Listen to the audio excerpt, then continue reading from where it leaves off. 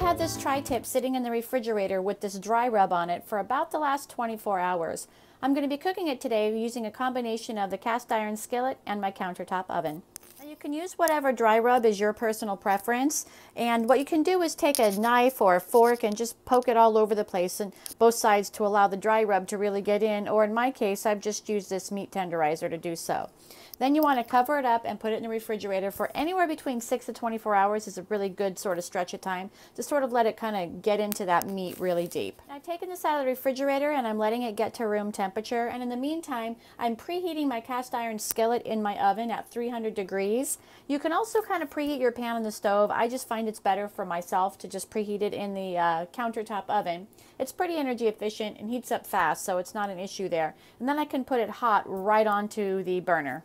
My meat's been resting for about an hour out here, and I'm just going to brush it with a little oil. I'm using canola oil.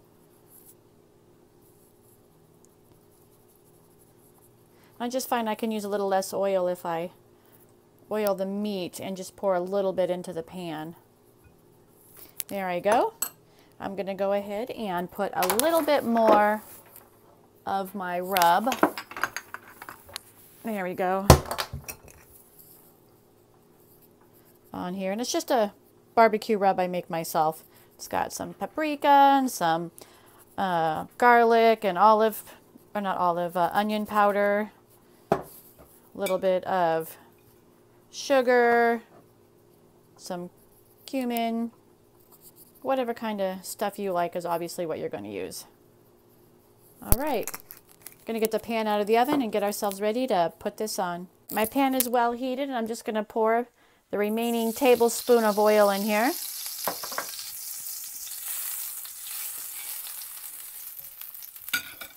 And get my meat right in there.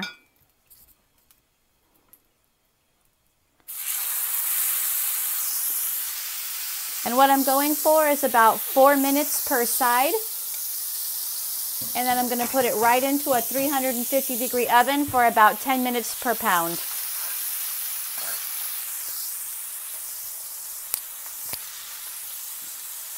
Let's go ahead and flip it over. Look at that beautiful crust we've got forming on there. That's exactly what I'm going for.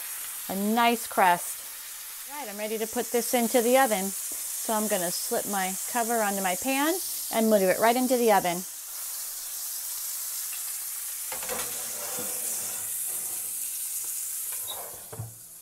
All right, see you when it's done. So this has got a good start in the oven, and I'm going to go ahead and pop in some potatoes and some shallots off to the side, sort of get them started.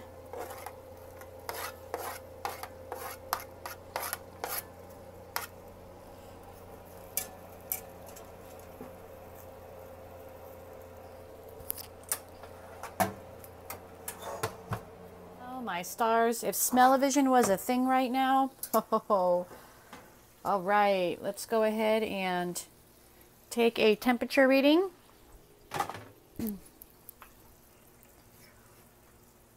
Let's see where we're at.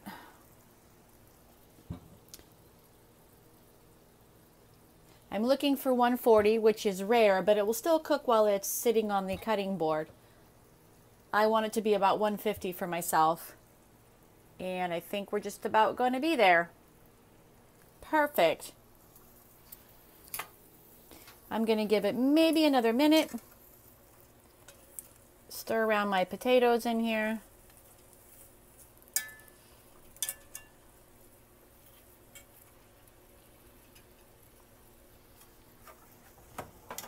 I'm going to give it, like I said, about 1, maybe 2 minutes. I'm taking it out and putting it to rest.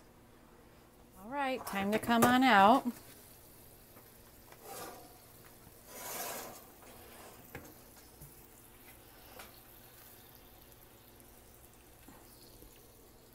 going to put my meat on the cutting board.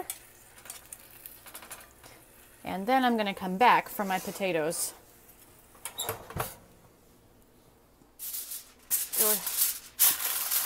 I'm going to cover this with a little foil. Let it rest for anywhere from 5 to 10 minutes. Right. Got the pan out of the oven and back on the burner. We're going to go ahead and get these potatoes a nice fry up in all the pan drippings. I sprinkled them with a little bit of kosher salt when they were in the oven. Now you'll notice that nothing sticks to this cast iron pan. When you have a pan that's properly seasoned, it's just like nonstick in a lot of ways, so that's really fabulous.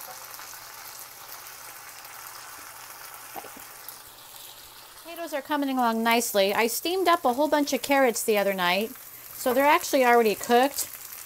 I'm just going to warm them up in the pan with the potatoes and get a little flavoring with the pan drippings.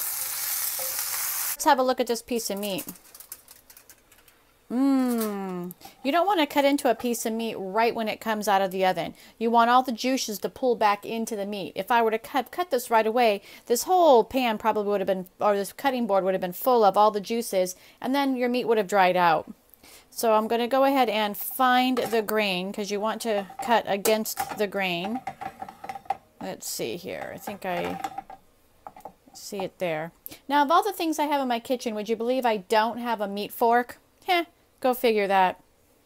I'm kind of doing this awkwardly, so let's see if I can get this at the correct angle here so you can see.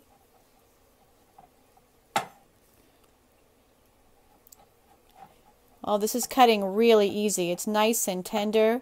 You can see that it's juicy. See all the juice in there? This is going to be delicious. Let's actually have a little bite.